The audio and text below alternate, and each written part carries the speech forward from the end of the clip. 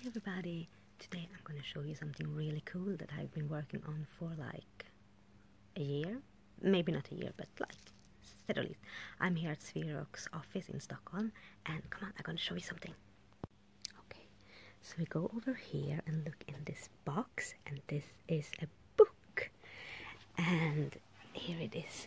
And this is a really exciting book. This is a book that I have been working on together with other people.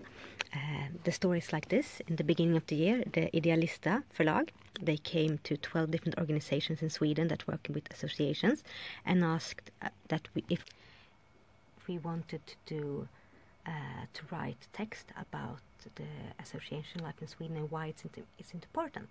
And of course we said yes, because the book was going to be distributed to all the elected politicians after the Swedish election. So we were like, hell yeah, this is a nice idea. And Sverok chose to write about why gaming is so important and why gaming should be a part of the Swedish culture life. And I will show you here.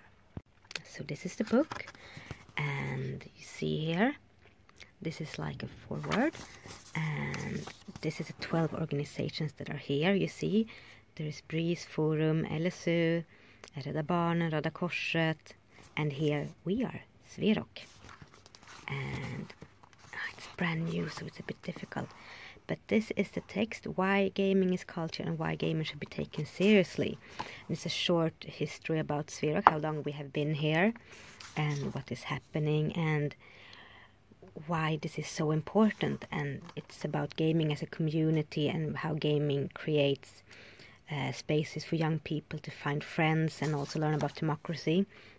And it's our address here, and also what we are contributing with to the Swedish society, and also what we need. And I'm so proud because it's actually me who has written the whole text.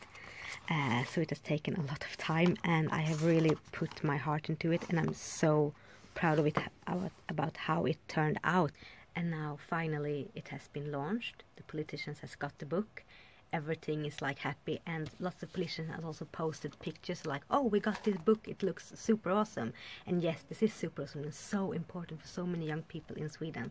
So my hope is that if there is like a young person out there who is in an association in Sweden and wants to go up to the politicians and like ask, how have you heard about Sverok? And the politicians like, no, they can just like, oh, but I know you got this book, and I know you have it, so please open it, read about Sverok, and also how important gaming is, not only for me as a young person, but also for hundreds of thousands of young people in Sweden.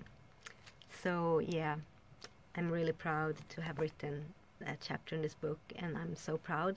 And it's actually the last thing I'll be doing at Sverok this year, and I'm so, shouldn't be swearing because then YouTube will demonetize this video, but I'm so freaking proud of myself, and also of course about Sverok and all the people that are working here, and of course all the young people that are out in our association. I'm so proud of this organization, and keep out for this book, and see you.